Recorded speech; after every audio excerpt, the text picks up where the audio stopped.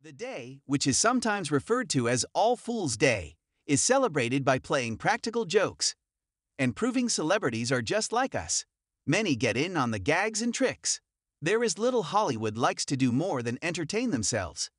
Famous folks like Ellen DeGeneres and George Clooney are known for putting friends and fans in precarious situations.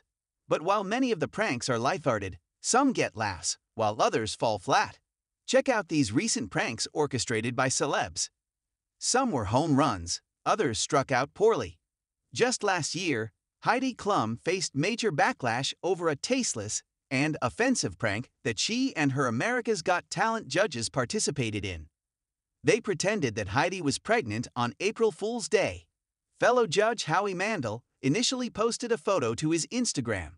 It featured Heidi standing with her shirt up and a baby bump on display. Sofia Vergara leaned down to kiss her stomach. Congratulations! At Heidi Klum co-workers at Sofia Vergara, and I are the first know. #act, Howie captioned the post. However, many fans found the photos offensive and let them know in the comments. Pregnancy jokes aren't really funny anymore. One person slammed, as another echoed, this was done in poor taste. Very tacky to post something like this while there are so many struggling with infertility, said a hurt AGT fan. Being pregnant isn't a funny April Fool's joke. So many women suffer from infertility. This is tone deaf, wrote a fan. Good Morning America host Michael Strahan filled in the gaps of his April Fool's Day prank in 2021.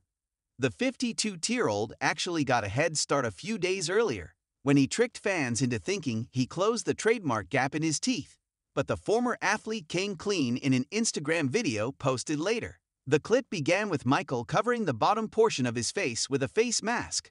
After thanking the dentist that appeared in the original clip and his fans for their kind comments, the GMA admitted he didn't know so many people cared about his signature gap. He continued, I appreciate all of the love for the gap, and you know, I've had it for almost 50 years now, and a lot of people out there would say, you make me feel good about rocking mine and everything else. I know it's a shocker to see it gone, but I just wanted to tell you guys that I appreciate all that love that you show. He then pulled down his mask as he revealed that his gap is still present, stating, I just wanted to say April Fools. Saturday, Night Live funnymen Michael Che and Colin Jost have a friendship both on and off the Weekend Update desk, and that's what made last year's prank all the better. Michael had earlier instructed the studio audience not to laugh at any of Colin's quips, and they followed the instructions dutifully.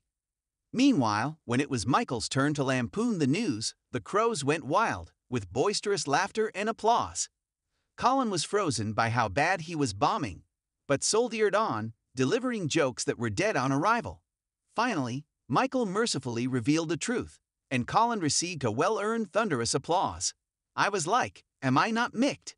Colin cried out in relief, and then I was like, oh, I just suck. He would also later admit to be sweating profusely after the stunt and being shaken. Kardashian star Kendall Jenner also played a failed pregnancy prank, this one on her own mom.